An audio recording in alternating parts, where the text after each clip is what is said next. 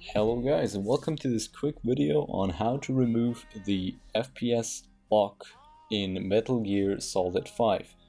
Now, a lot of you people may have experienced this because it is a console, PC port that the FPS is either locked to 60 or to 30 FPS.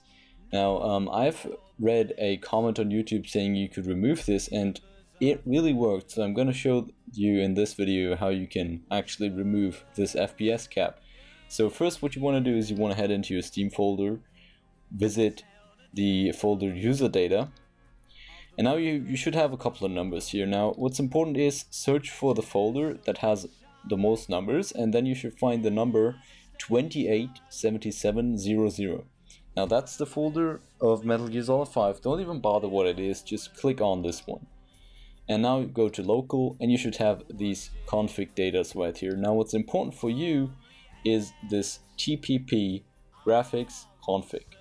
You right click it, open it up with the editor, just a standard editor that should be in your Windows. If not, just download one.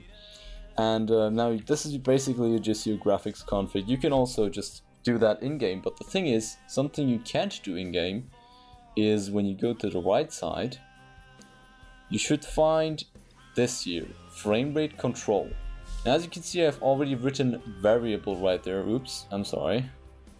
But normally it says auto right here, so it was like this. So it should say frame rate control auto.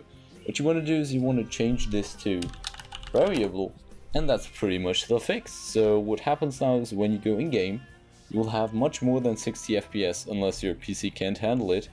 But the great thing is, even if you don't have let's say 144 Hz monitor, you will still be able to have a lot of profit from it, because I've realized that a lot of times I went under the 60 FPS because of this frame rate, set frame rate. So this will enable you to have much more FPS, and of course you can just, for example, turn down the graphics if you desire to have more FPS, and especially good if you have a higher Hertz monitor than 60 FPS. But in general, it's a good thing because you don't want to have set FPS unless you have something like vertical sync enabled. Thanks for watching, guys. If this was the video, share this to all of your friends so they can hopefully enjoy this game in what it is meant to be played like on PC. See you!